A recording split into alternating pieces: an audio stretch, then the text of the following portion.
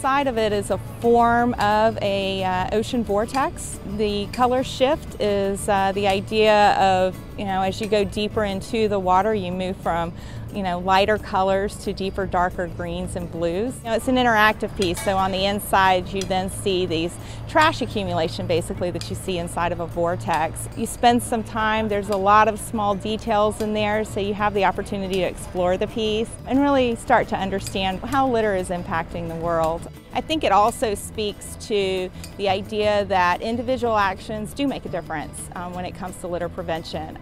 We have created a monumental sculpture out of 2,000 individual actions. It's a project that came together between the College of Marine Science here in St. Petersburg at USF and Georgia State University and their arts department. Artists and scientists came together with the idea of how can we highlight the problem of marine debris, trash, washing from land into the ocean, and then being trapped in a vortex.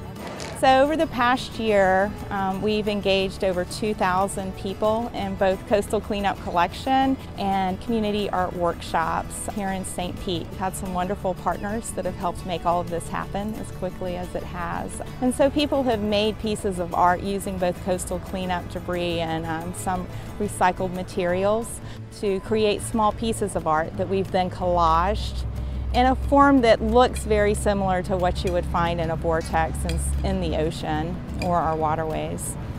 So the vortex is symbolized by the structure and the trash being caught inside. And inside, if you look in the inside of the structure, there's fish and little creatures spinning around. What we hope is that people will see beauty in the art and then highlight how ugly trash can really be.